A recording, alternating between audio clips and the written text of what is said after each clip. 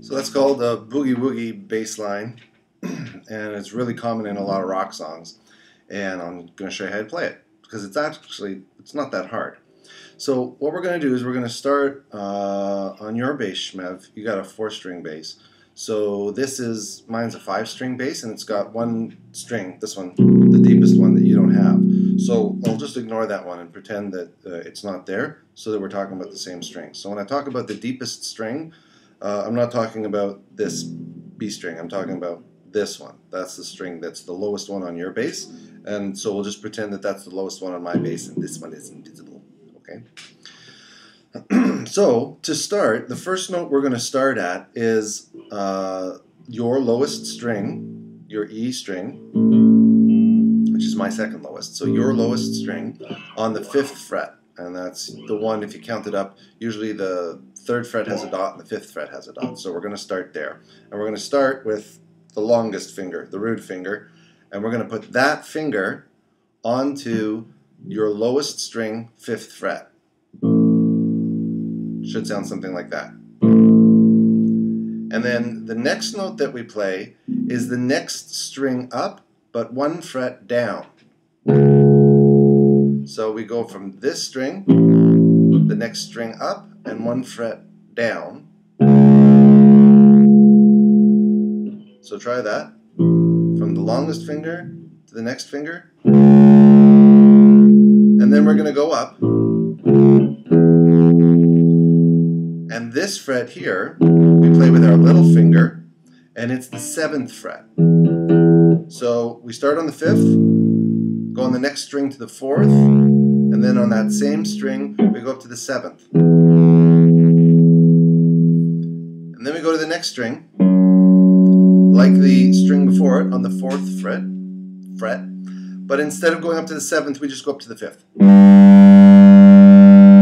And that's the climb. So 5th fret, next string 4th fret, next string 7th fret, next string 4th fret, and the same string 5th fret.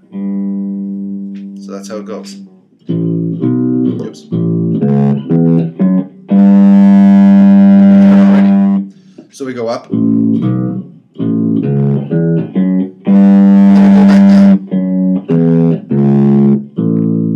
Same notes.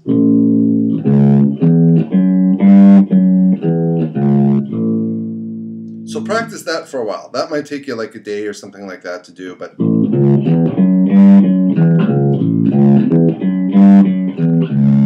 if you want to do it like funky and rock and roll, you can make it a little bit more interesting, a little bit more animated by doing a double bounce. So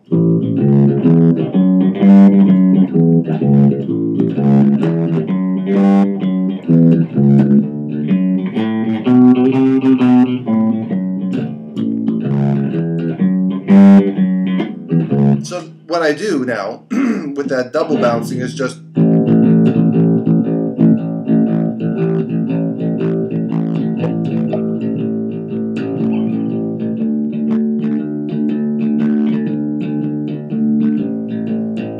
so you can practice that dong da dong da dong da dong with your fingers and then apply it to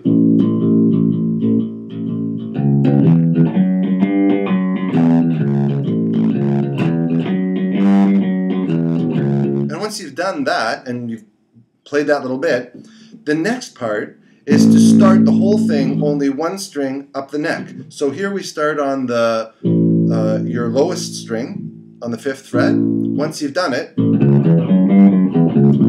then you just move up to the next string, 5th fret, and do the same thing again, only 1 string up.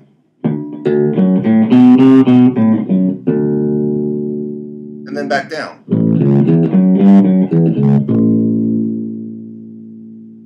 So practice that for a while and get that down.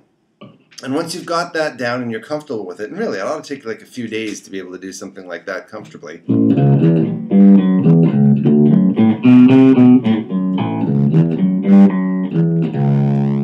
Then you can just do the da da da da da da da da, which is fairly simple too.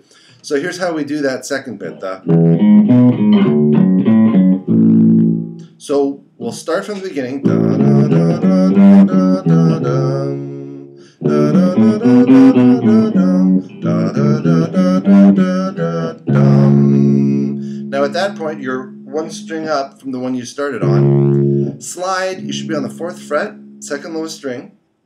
Slide that up to the 7th fret and switch to your longest finger. So you're down here, you go, hit this one and go, boom, and you're there. Go, boom. Next string up, 1 fret down. So from the 7th fret to the 6th, and then up on the same string to the 9th. Then back down to the 6th. So.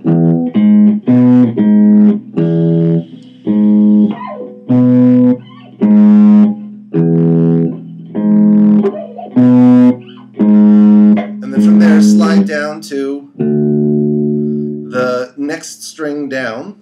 Oh, actually, sorry, same string, but on the 5th fret. So instead of starting on the 7th fret and doing, you go down now to the 5th fret and do the exact same thing. 4th fret, 7th fret, 4th fret, back to the 1st string on the 5th fret. So the whole thing sounds like, oops.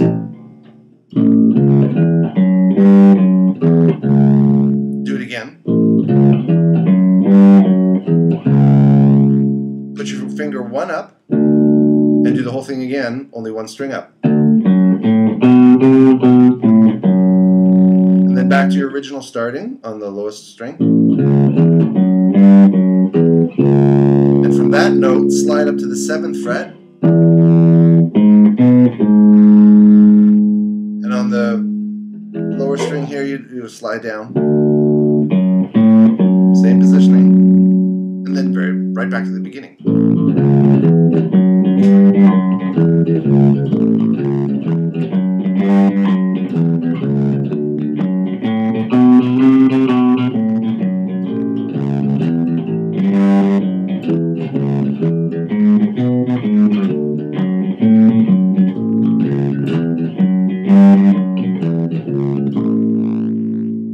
That should take you like a week or 2 to get that down comfortably. And I know you like the tapping. If you want to do the tapping, you can, you know.